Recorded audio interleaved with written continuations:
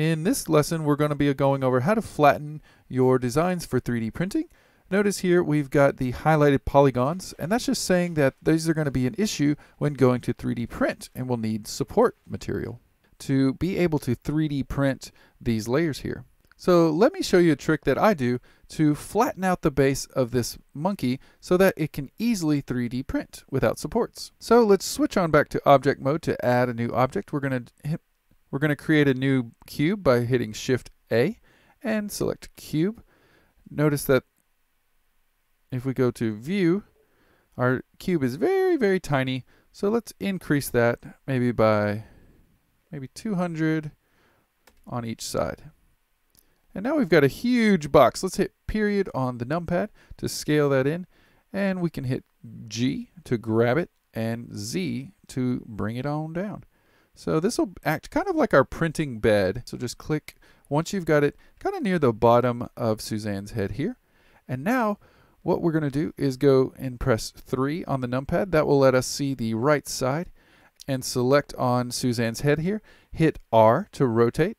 And now we're just going to slightly rotate this until it's sitting kind of more at almost as if the head was sitting on a tabletop. So just kind of guesstimating here, and that looks about right. And what we're trying to do is use this box to cut off a bottom piece of the print here so that it can easily be 3D printed at the very beginning, kind of giving it a good foundation. So let's click on the box, hit G and hit Z to bring it up ever so slightly, and we just want to barely touch the bottom of the skull here. And this is a good time to use the orthographic perspective, because if you notice, if we're in perspective mode, it's kind of hard to tell. We'd have to like really move our guy around and kind of hope that looks pretty right. But if I hit 5 on my numpad and go into orthographic mode, we can really see this from the side perspective here.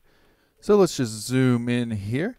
And I'm also going to turn Suzanne's head. Let's just rotate it just a little bit more. I'm trying to make her chin even with her ear.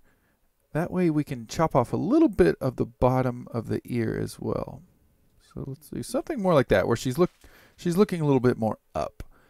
And so now let's grab the cube and hit G, Z, and that will slide it up on the Z axis. And what we're going to do is just barely run into the bottom of that ear there.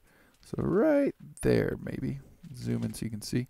So that way we can kind of cut off just the base, and that'll give the printer a really good foundation when it's going to 3D print this without supports.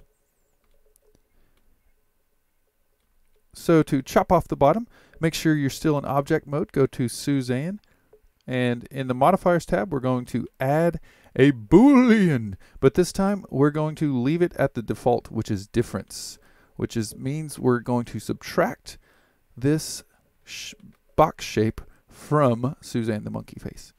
So to do that, let's click on the eyedropper and select the cube, and nothing has happened, but it has. So what happened is we can't see the slice because the cube is still in the way. So just turn that eyeball off on your cube, rotate it around, and looky there, we've got a nice flat bottom to 3D print this design without supports.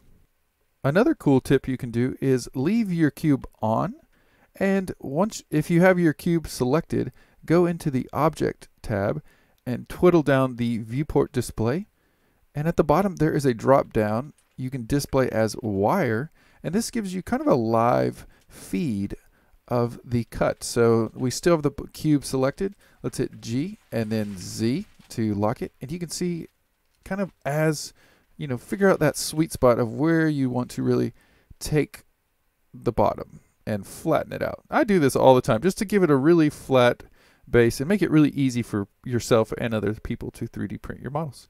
So I'm going to do something maybe right about there. And check it out. We've got a nice flat bottom even on the ear. And that's how we're getting around having to 3D print the ears floating in space, or the back of the head here. We're just going to flatten it out as if it was sitting on a desktop. And I think that's going to be really adorable. So I'm happy with that. Let's go ahead and apply the modifier.